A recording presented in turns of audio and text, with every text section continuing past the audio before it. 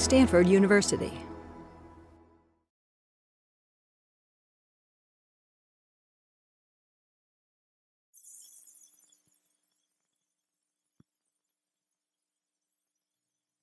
It's thus seen that if you were to pass a needle through an intercostal space, providing you keep near to the upper border of the rib, you're unlikely to damage an intercostal nerve. However, if you pass close to the lower border of the rib, you might well damage an intercostal nerve. And this would result in paralysis of the intercostal muscles, and in the lower intercostal nerves, if they were damaged, would also result in damage and paralysis of the abdominal muscles. Now, I'd like to complete this cross-sectional drawing for a moment by putting in the skin and the subcutaneous fat, and perhaps just indicate the position of a muscle here that's attached to the outer surface of the rib, the serratus anterior muscle. And then, for sake of completion, put in the costal layer parietal pleura coming round on the inside. And you can see that if you put a needle through here in order to do a thoracocentesis and connect this up to a syringe,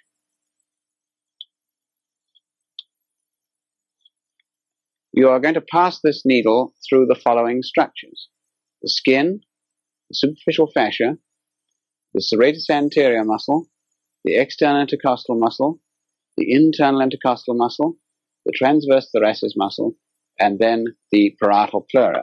And it's at this point that you enter the pleural cavity. If you were to go on passing the needle through, you would cross the pleural cavity and start entering the visceral pleura and the lung. It's very important, as a student of medicine, you should know the various structures that a needle perforates when performing a thoracocentesis. For sake of completion, I'll just add another small branch of this nerve which runs down just below it. It's called the collateral branch of the intercostal nerve. It is running with the main intercostal nerve at a slightly lower level. Well, now, having understood then the contents of intercostal space, clearly we've got to understand the function of these muscles. How do we, in fact, take a deep breath? When we breathe in, it is an active process and requires the fixation of the upper ribs of your thorax by means of the muscles of the neck, the scalenus anterior and the scalenus medius. Having fixed the first rib, then when we contract these muscles lying between the ribs, we pull the ribs up closer to one another, rather like the compression of a concertina. We're pulling them up together and we're elevating the ribs towards the first rib, which is fixed by the neck muscles. By doing this, the ribs are elevated, the sternum is thrown forwards, and the bucket handle action of the ribs as they're raised increases the transverse diameter of the thorax. At the same time that these intercostal muscles are contracting and raising the ribs, the diaphragm is contracting and the cupolae, the domes of the diaphragm, are becoming flattened out and descending, so that we have increased the anteroposterior diameter of the thorax, we've increased the supro-inferior diameter of the thorax, and by the bucket handle action of the ribs, we've increased the transverse diameter of the thorax. And so air enters the trachea and the lungs expand. Expiration is a passive phenomenon and is largely brought about by the elastic fibers, elastic tissue present within the lungs. All the muscles involved in inspiration merely relax. If one forcibly inspires, one uses any muscle one can outside the thorax in an attempt to raise the ribs. For example, you can use the pectoral muscles, and you can use the sternocleidomastoid in the neck to pull up the thoracic cage in a massive attempt to inspire. If you want to forcibly expire, you can contract the muscles coming up to your lower ribs, namely the abdominal muscles, and also the quadratus lumborum, and pull down the ribs, and so help the lungs to exhale inspiration is an active process, and expiration is a passive process. Dr. Snell, I believe I understand your description of the difference between the pleural cavity and the thoracic cavity, but I wonder if you'd mind explaining it again, since for most of us we've considered the two synonymous. Yes, the thoracic cavity is the cavity within the entire thorax, bounded behind by the vertebral column, bounded at the sides by the thoracic wall, and bounded in front by the sternum.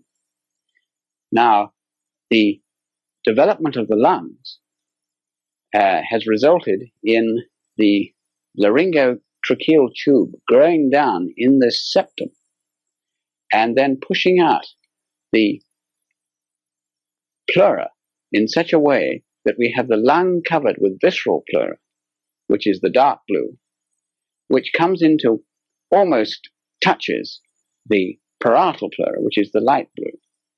And during this process, the space between these two layers of pleura gradually becomes less and less. And it is this potential space which is recognized as the pleural cavity and contains just a film of moisture which allows the two layers of pleura to move upon one another during inspiration and expiration. So the thoracic cavity is the entire cavity. The pleural cavity on each side is this little potential space between the visceral and parietal layers of the pleura. Thank you. Now, I wonder if you would also explain to me the anatomical basis for the fact that occasionally we see patients who suffer from upper abdominal pain and even upper abdominal spasm, who on study are found to have pneumonia or a supradiaphragmatic disorder of some sort. Yes, this can be explained on the basis of understanding the distribution of an intercostal nerve. The upper 6 intercostal nerves pass round in the intercostal space and innervate the skin over the intercostal space, the muscles of the intercostal space, and the parietal layer of pleura. Clearly, in this region, any condition inside the lung would be, once it traverses the pleural cavity, involves the parietal pleura, would be felt in the dermatomal region. Now, on the other hand, when we consider the lower intercostal nerves, from 6 on downwards, we find that, for example, the 7th intercostal nerve comes round into the abdominal wall, and the 8th, and so on. And this would mean that these nerves would not only supply the areas here in the thorax, but would also supply the skin of the anterior abdominal wall, the anterior abdominal muscles, and the parietal peritoneum. So that a lesion involving the parietal pleura in the lower part of the thoracic cavity may give rise to referred pain, which would go down into the anterior abdominal wall, involve the dermatomes in that region. In other words, that pain would be interpreted by the patient as pain in the abdominal wall rather than along the side. So the pain may extend down from the thorax into the abdominal wall. Could you tell me something about the sensibility in the visceral pleura? What is the source of that sensibility? Well, the visceral layer of pleura, which closely covers the lung, is innervated by sensory nerves which run with the autonomic nerves and go up with the sympathetic and the vagus to the central nervous system. They are essentially sensitive to stretch, so that the visceral pleura is only sensitive to stretch, whereas the parietal pleura, on the other hand, is sensitive to pain, temperature, touch, and pressure, and is supplied by the intercostal nerves. In the living individual, is the mediastinum fixed? Does it switch from one side to another as pressures change, or does it remain fairly rigidly fixed between the vertebral column and the sternum? Yes, I'm glad you asked that, because in the dissecting room, of course, the mediastinum is a fixed structure because of the fixation process. In the living subject, in fact, the mediastinum containing the heart, great blood vessels, and the esophagus, and so on, they can in fact move this partition of pleura to one or either side. In other words, as the heart's beating, so the pleura will move, and as the esophagus distends with a large bolus of food, so it will move.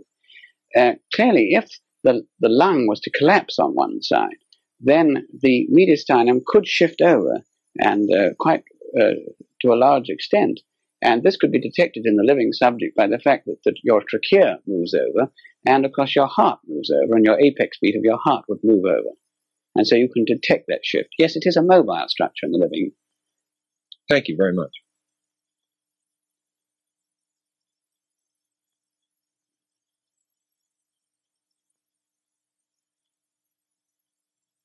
Well, now we've discussed the thoracic wall, and we understand that there is a thoracic inlet and a thoracic outlet.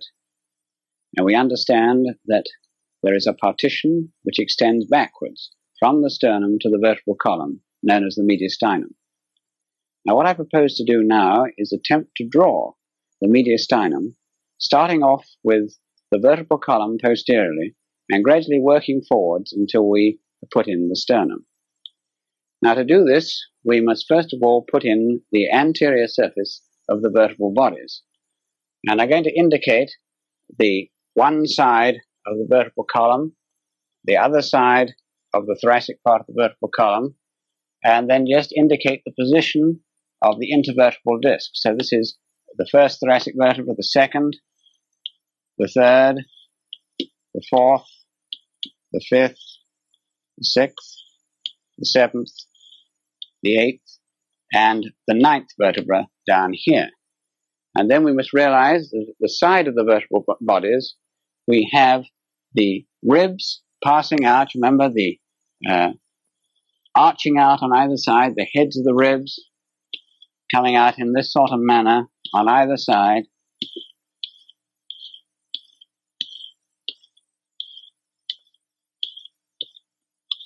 Like that. And then we can place down the front of the vertebral bodies the anterior longitudinal ligament, which is strongly tethered to the edges of the vertebrae and to the intervertebral disc. So this is the anterior longitudinal ligament coming down. Now, if we put in the position of the aorta, we realize that the arch of the aorta is curving backwards and becomes continuous with the descending thoracic aorta at the disc between the fourth and fifth thoracic vertebrae.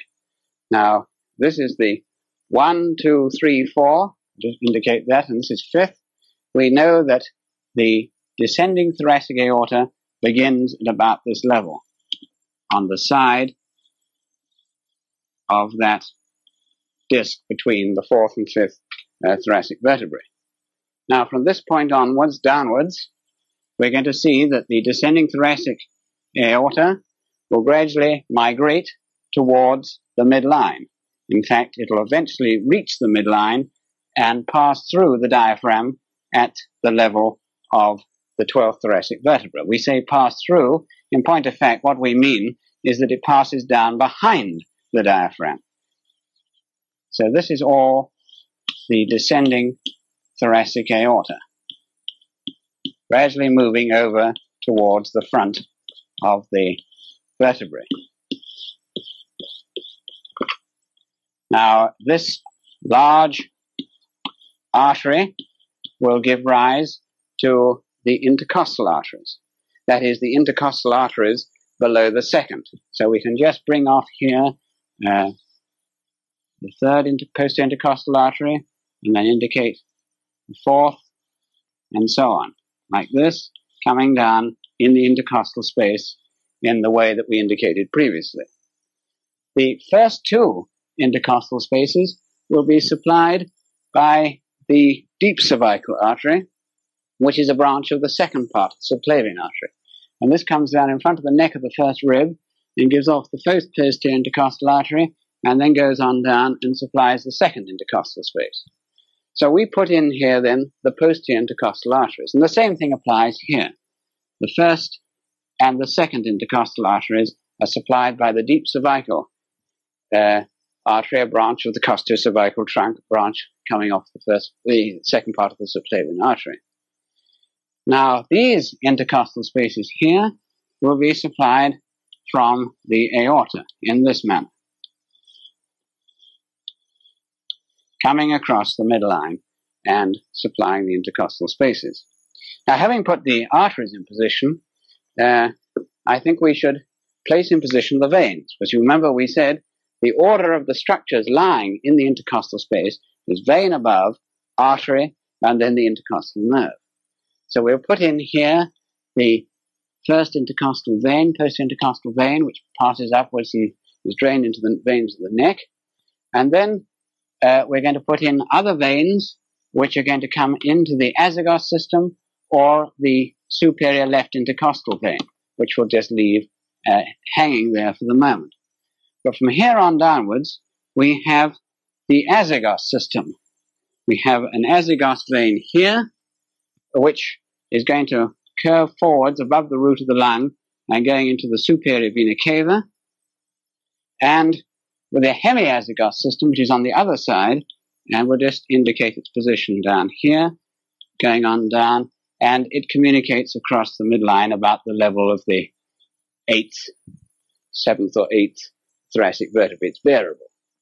So that these veins here will drain across in this manner into the azygos system. Vein above the artery in each case.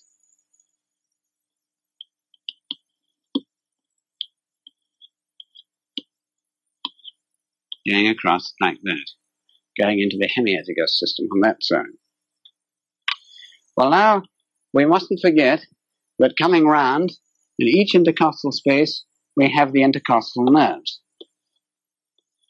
And they're much closer, of course, to the rib above than I've indicated, but they're lying in this intercostal space, below the artery and the vein.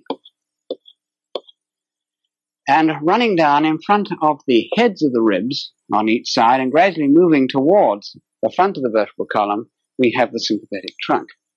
And we'll put it in this manner.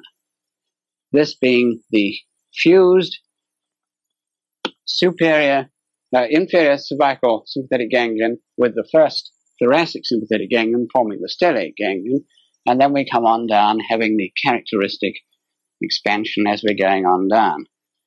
Each segment having a ganglion. And gradually we're moving towards the front of the vertebral body. First of all, starting in front of the ribs, next to the ribs, and then coming on down, gradually moving medially towards the midline, of course disappearing behind the aorta there, and then coming on down like that. Now, each of these sympathetic ganglia will be connected to a spinal nerve by a white ramus lying laterally and a grey ramus lying medially.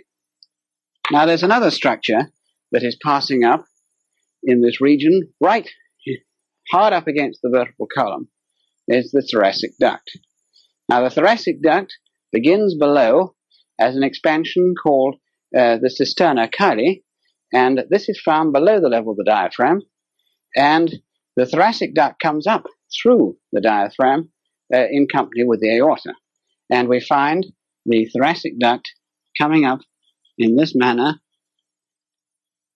and then gradually crossing to the other side and passing up in this manner. I'm putting it in this way with this sort of wavy arrangement to indicate the dilatations and constrictions which is characteristic of this large lymphatic duct. The constrictions occurring above and below the valves. It's a multiple valves, bicuspid valves, all the way up this thoracic duct. And of course, as it gets up into the neck, it curves round and is going to join the great veins of the neck. So here's the thoracic duct. So let's just take stock of the position as we see it now. The most posterior structure is the bodies of the thoracic vertebrae. In front of that, we have the anterior longitudinal ligament. Then we have the region where we have the intercostal arteries and veins, and the azygos system and the hemiazygos system. And in front of that, we have the thoracic duct. Now, the next logical structure to put in position is the esophagus. Now, the esophagus becomes continuous with the pharynx at the level of the 6th cervical vertebra. And its ultimate aim is to go through the diaphragm at the level of the 10th thoracic vertebra. So it's going to come down and is going to ultimately go over in this direction. But the arch of the aorta keeps it pretty well central to begin with, and it is only later that it sweeps across to go through the diaphragm.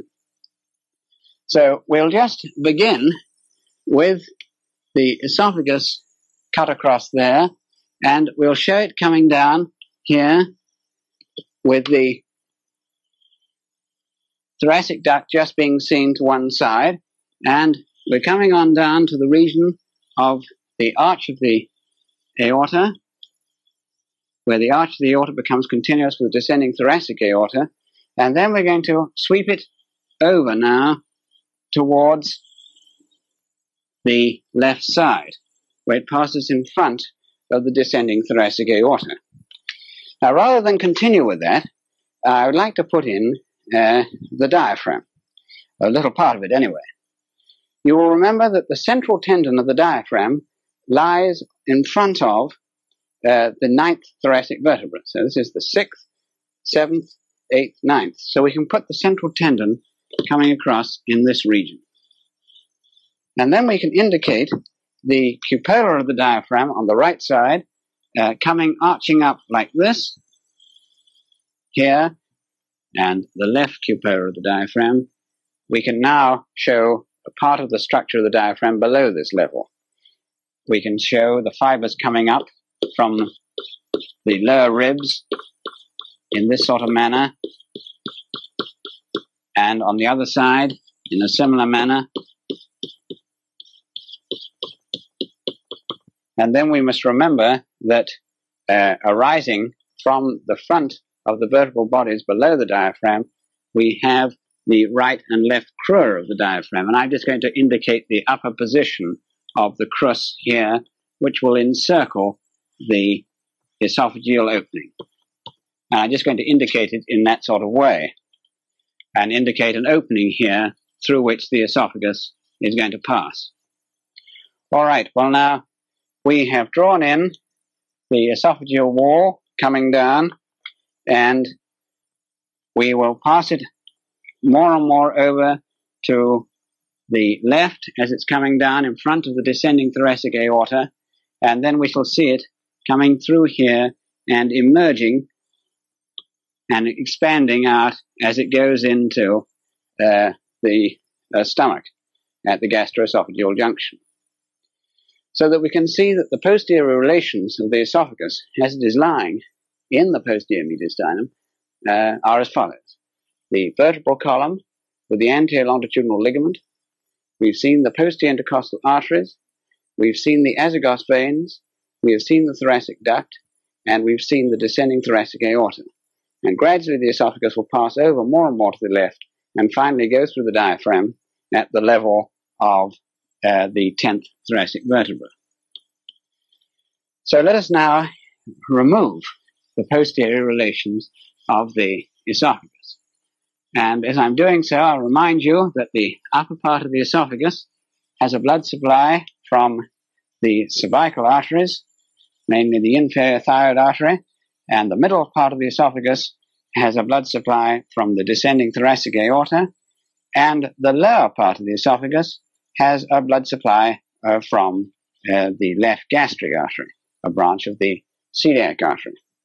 I remind you also that we have the longitudinal fibers of the esophagus on the outer surface, and the esophageal fibers are in the upper third are striated voluntary muscle. In the middle third, it's mixed striated voluntary and involuntary muscle, and the lower third is entirely smooth involuntary muscle.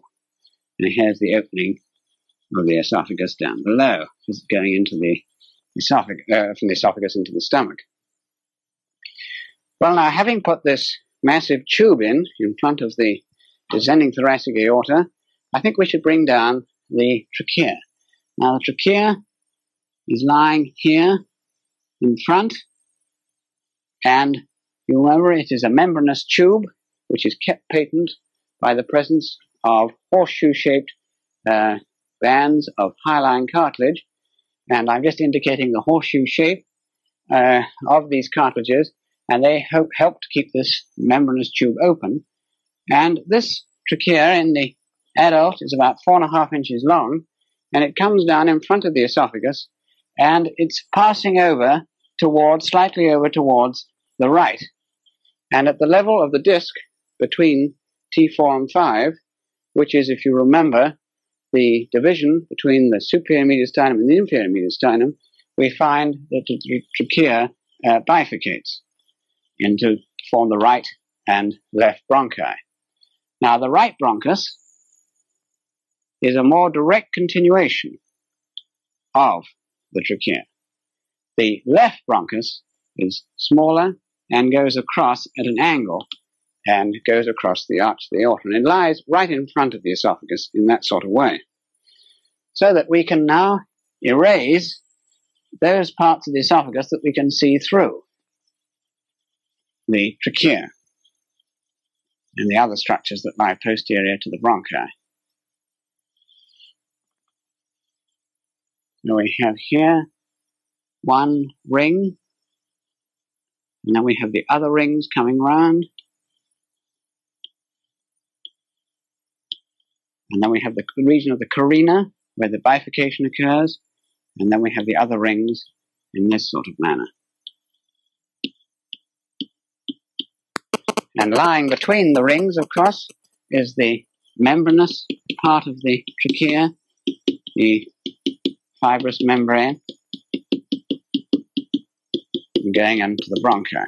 And then, just for sake of completion, we can put the first eparterial bronchus, as it's sometimes called, coming off there and coming off in that direction. So there is then the trachea. Tube 4.5 inches long and completed posteriorly by this membrane containing within it the trachealis muscle. So that we'll cover this with the mucous membrane on the inside.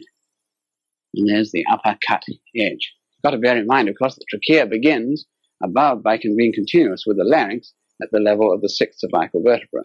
So here it comes down in the midline, then gradually moves over towards the right, and at the level of the disc between T4 and 5, it bifurcates into the right bronchus, which is the more direct continuation, and the left bronchus, which is going across to the left. Well, now, having put that in position, I think we should carry over the arch of the aorta. Now, the arch of the aorta is a direct continuation of the ascending aorta at about the level of the disc between T4 and 5. So this is the beginning of the arch of the aorta, and it comes up and arches across in this sort of manner.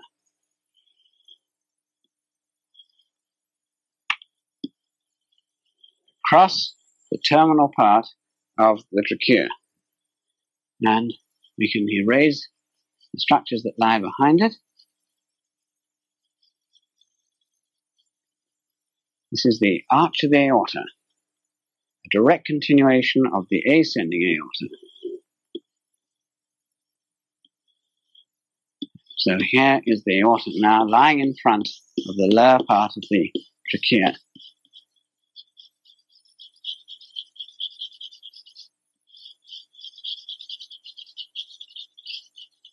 Now we can immediately see that we can put in the main branches of this arch as they ascend into the neck. We have here, coming up on this side of the trachea, the brachiocephalic artery.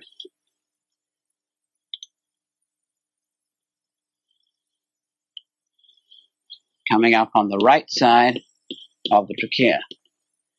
And then on the left side of the trachea, we can put in the left common carotid artery.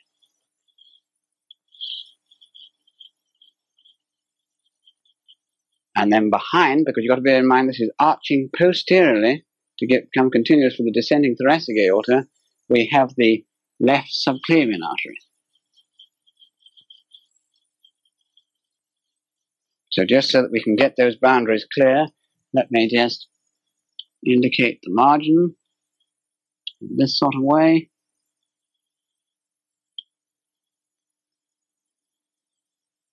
And then come up here for the brachiocephalic artery, and that way. So you can see how the trachea is embraced by these two large arteries coming off the arch of the aorta. Now we must bear in mind that coming down, we have the subclavian vein on the right side uniting with the internal jugular vein, and so we have the brachiocephalic vein here on this side of the brachiocephalic artery, and this comes down and unites with the brachiocephalic vein coming across from the other side to form the superior vena cava. So here's the superior vena cava now coming down on this side of the aorta. Here's the left brachiocephalic vein coming across. And of course the inferior thyroid veins are coming down from the neck to drain into that left brachiocephalic vein. Well, now I think we're in a position to put in the pulmonary trunk. Now the pulmonary trunk has come up from the right ventricle, and it passes upwards, backwards into the left, and almost at once bifurcates to give rise to the two pulmonary arteries, one going over to the left and the other one coming over to the right. Just show a little bit of it here and make it in solid.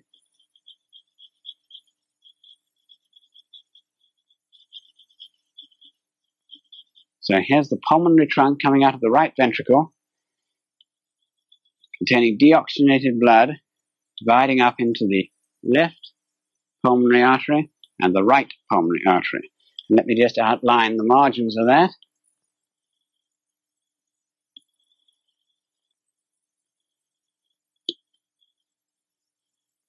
There we are at the moment. Now immediately you think of the pulmonary trunk and the arch of the aorta, you should be thinking of the ligamentum arteriosum.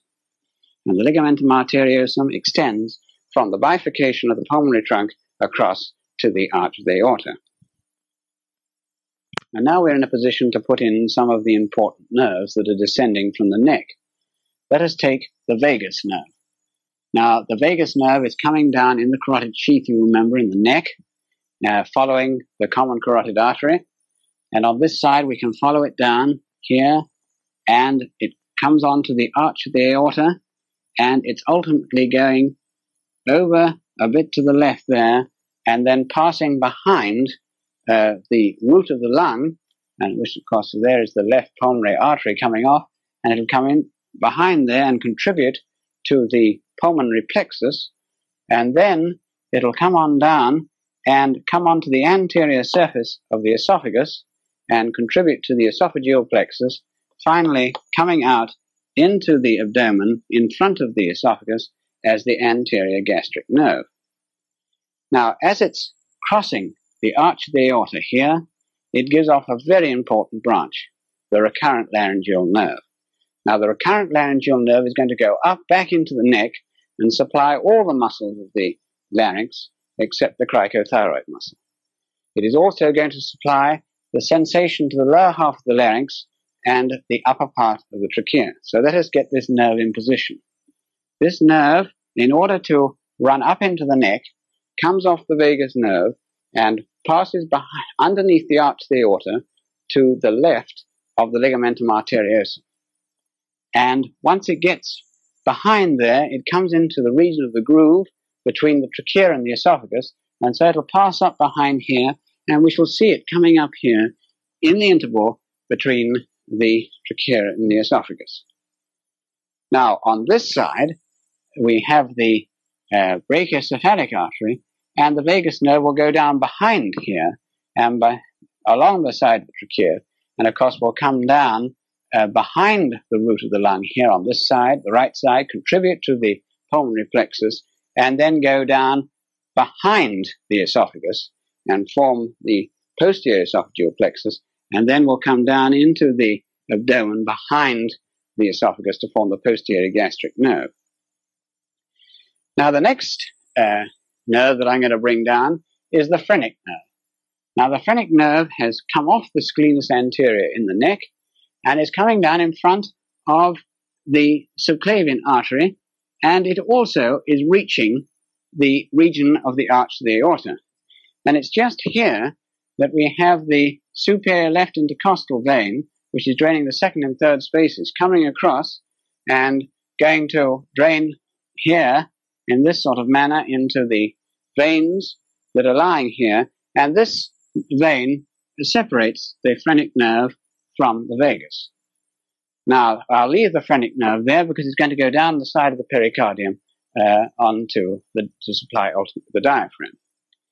The phrenic nerve on this side is going to come down behind the superior vena cava and is going to run down the side of the pericardium. So that we're now, I think, in a position to put in the very important structure that lies between this point here and the diaphragm, namely the pericardium and its contained heart. So let us just outline the size of the fibrous pericardium. It will extend from this point here down to the central tendon of the diaphragm, where it will fuse with the central tendon. It will then come across and rest on the upper surface of the left cupella of the diaphragm, and then it will curve round the apex of the heart and come up in this region here, across the aorta, right up to this area here, right up here, and come across and become continuous with this right margin of the heart. Now, the right margin of the pericardium, of course, is coming down here, as I've indicated, and it goes across here. Now, you can just see the names of the structures there that lie behind the pericardium. We have the esophagus and the descending thoracic aorta, and behind these structures, the vertebral column. So let us now erase the structures that lie behind here, but not completely. Let's leave them very faintly in position. Let me just leave a little bit of the outline of the esophagus here.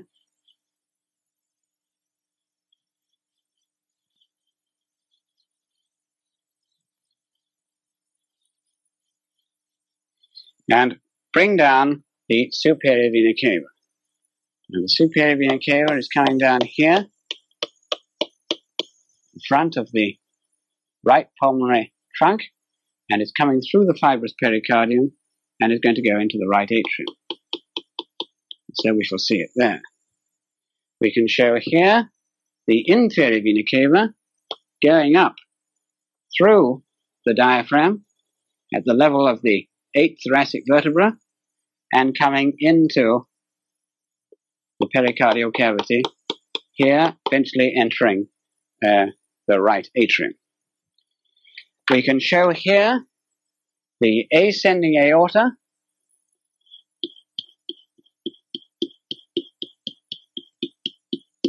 which is lying in that position with the trunk of the pulmonary artery lying in front.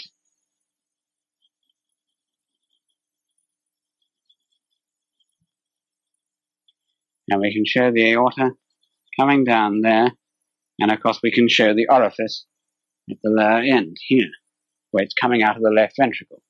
And here's the orifice here of the pulmonary trunk. Now, coming back from the lungs on either side, posteriorly, we have the pulmonary veins on the right side and the pulmonary veins on the left side. So that now we're really in a position to put in the visceral pericardium, the serous pericardium. Here I put in the fibrous pericardium in green. Now we'll put in the serous pericardium. Now the serous pericardium comes round, lines the whole of the fibrous pericardium, and is reflected off the wall of the pericardium around these vessels. And so we have a sheath around here, which is encircling the pulmonary trunk and the ascending aorta, and we have another sheath which encircles the veins.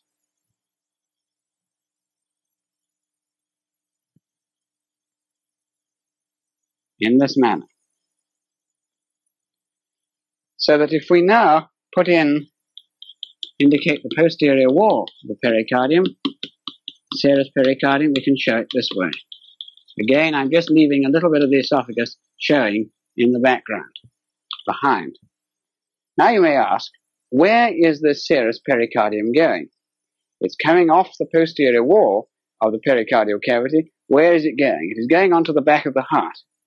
And it's going, as you see, as a sleeve around the great arteries, namely the pulmonary trunk and the ascending aorta, and another sleeve around the veins. And these two sleeves enable us to describe two anatomical situations.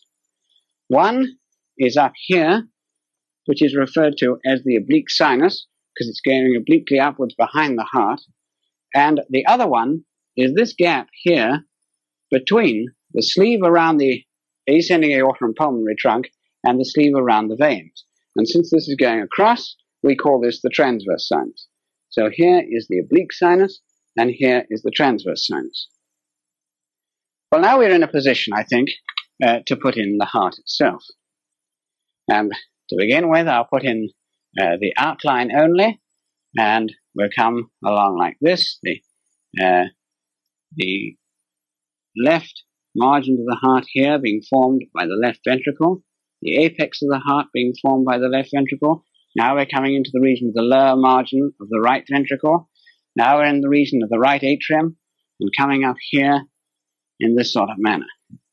And now I can erase these structures. Note that the esophagus still can be seen and is lying behind the heart and behind the pericardium. In fact, it is lying behind the left atrium of the heart, as we shall see.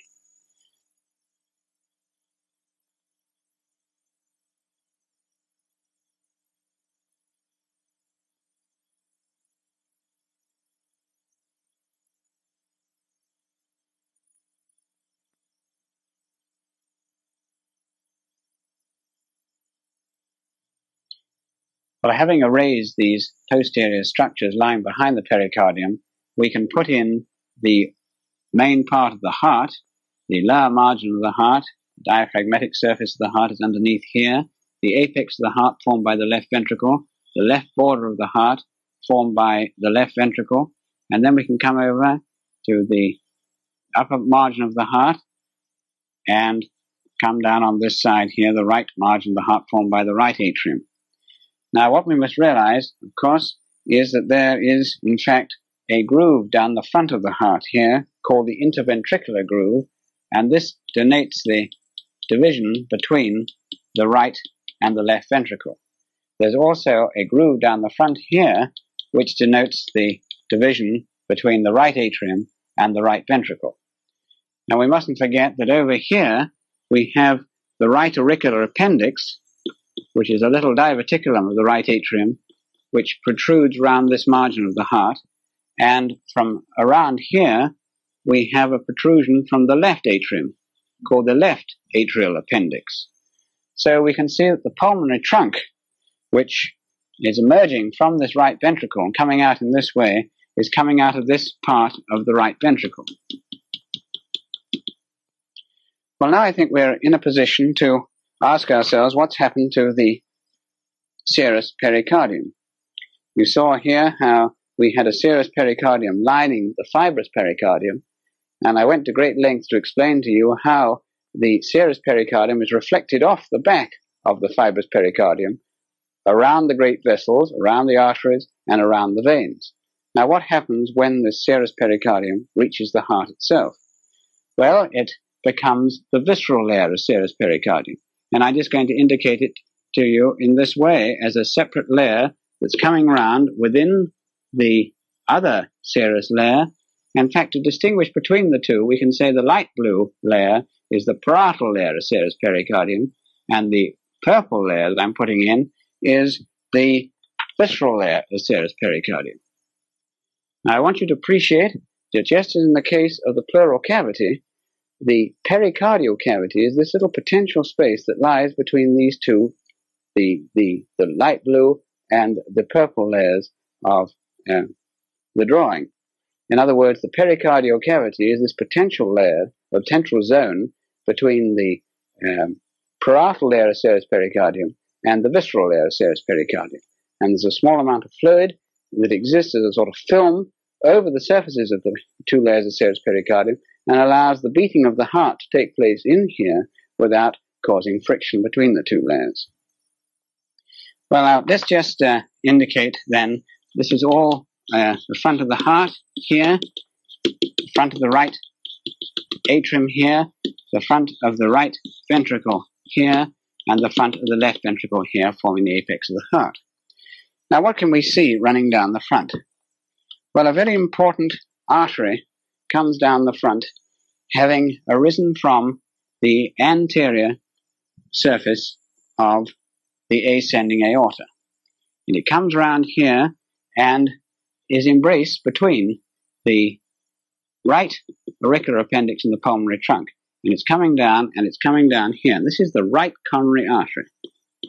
And the right coronary artery passes down in this groove, reaches the lower margin, and then if I could just indicate where it is going, from the undersurface of the heart in that manner, it turns around and runs still in the atrioventricular groove on the undersurface of the heart, and then gives off a large posterior interventricular branch.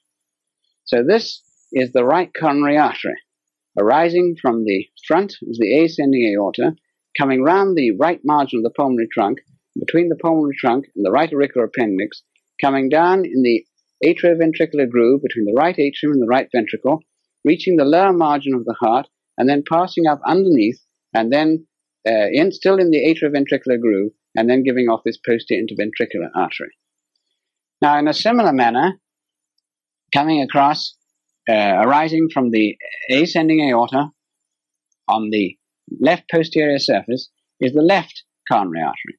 Now, the left coronary artery is coming round here, and at the point where it is disappearing onto the back of the heart, to anastomose with a continuation of the right coronary artery, it gives off a very large branch called the anterior interventricular artery. And this passes down in the front of the heart, reaches the apex, and then turns round and anastomoses with the posterior interventricular branch of the right coronary artery. Now, this is so important that I'm going to go through this again. The right coronary artery arises from the anterior surface of the aorta just above the aortic valve. It descends on the anterior surface of the heart in the anterior atrioventricular groove between the right atrium and the right ventricle. When it reaches the margin of the heart, it gives off a marginal branch which runs along the lower margin of the heart. Then it turns underneath and goes posteriorly on the undersurface of the heart, giving off this posterior interventricular branch on the undersurface of the heart, which I've indicated in a dotted line. Now, the left coronary artery arises from the left posterior surface of the ascending aorta, again just above the aortic valve. It comes round onto the front of the heart, we can just see it in that corner there, and then it goes on round the posterior surface, lying between the left atrium and the left ventricle, and I've dotted its position coming round here and anastomosing with the right coronary artery. However, just as it's passing round in this manner, it gives off the anterior interventricular artery, which passes down here, supplying both the left ventricle and the right ventricle, reaches the apex of the heart, turns underneath, and comes back and anastomoses with the posterior interventricular artery. So there is an important circulation which supplies the muscle of the heart, and the important thing about it is that these arteries and their branches are end arteries, and should they be blocked by a thrombosis, then the myocardium, the heart muscle which it supplies, will die. Well, having got to this stage, I think we should continue down with some of our nerves. Let's take the phrenic nerve on this side. The phrenic nerve comes down here, and of course it passes in front of the root of the lung, whereas the vagus on that side has gone behind the root of the lung, and it comes down on the side of the pericardium. See, over the pericardium that's covering the left ventricle. This is the left ventricle here, and on reaching the apex of the heart, it comes down and supplies the diaphragm. On this side, we see it emerging from behind the vena cava, coming down on the right side of the heart, separated from the right atrium by the pericardium, and then coming down and supplying the right cupella of the diaphragm. Well, now we're in a position, I think, to close off this pericardium completely. Before I do so, realize that the whole of the surface of the heart here is covered with this visceral serous pericardium. And note that the visceral serous pericardium comes as a sleeve around the pulmonary trunk and the ascending aorta. Please note that the whole of the ascending aorta is within the pericardium. It is enclosed totally within the pericardium, fibrous pericardium. Now, to be absolutely accurate, I must put in, of course, over that, the parietal layer of serous pericardium.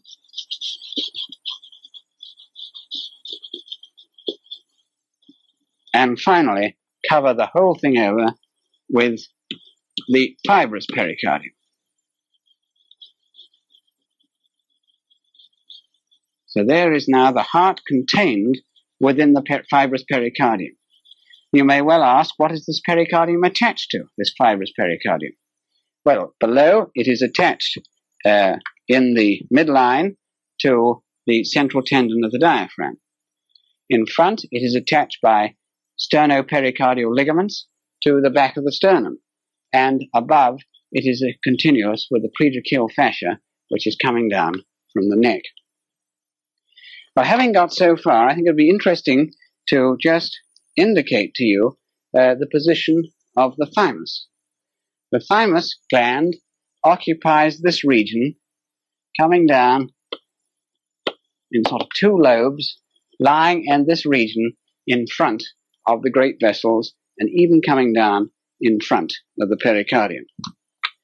And finally, I think we can put in the region of the sternum. We can put the sternum in front here, realizing that this is the body of the sternum.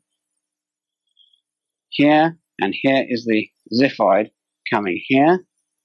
So now, if it was a transparent sternum, you can see that lying behind it is the pericardium, the heart contained within it, and then behind the upper part of the sternum, where the manubrium-sternal junction is occurring, which is about here. Here's the manubrium. We have the arch of the aorta and the great veins. So let us just erase the structures that lie behind the sternum.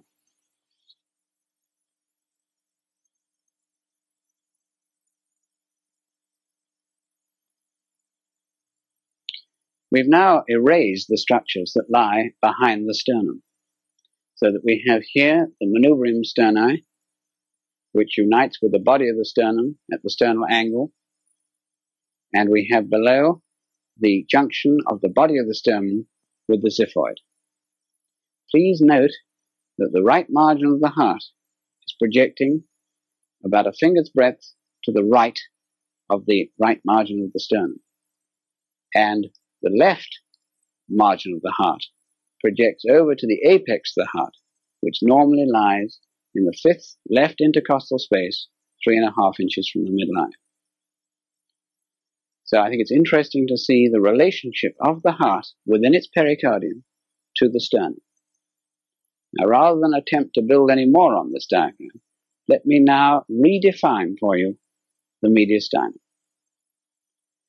If we look at a sagittal section of the thorax, and I'll just indicate the vertebral column behind, like that, indicate in front the manubrium of the sternum, articulating with the body of the sternum, articulating with the xiphoid cartilage, and put in below the diaphragm arching over and passing down as it arises from the front of the vertebral column in the lumbar region. Then we can see, if this is in the sagittal plane, this is the inlet of the thorax, the upper margin of the mediastinum. This area here, between here and the diaphragm, is the mediastinum.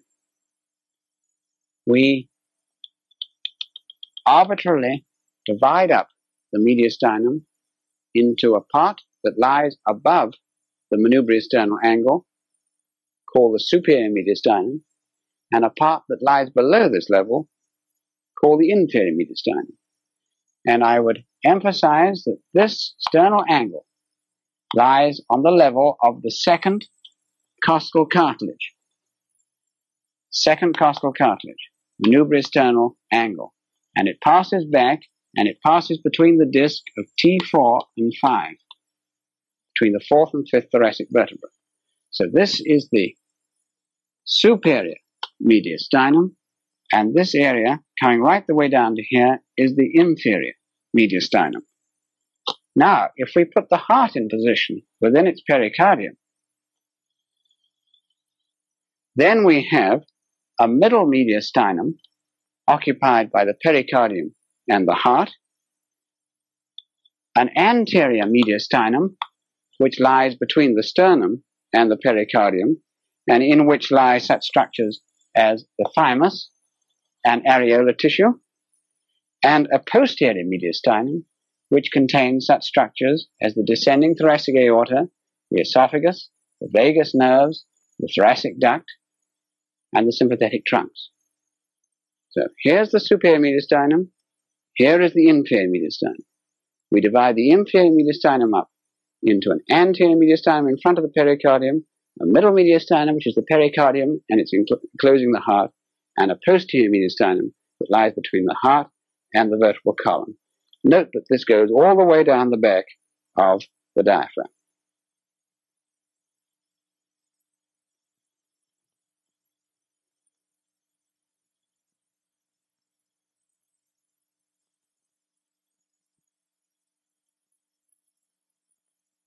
The preceding program is copyrighted by the Board of Trustees of the Leland Stanford Junior University. Please visit us at med.stanford.edu. For more, please visit us at stanford.edu.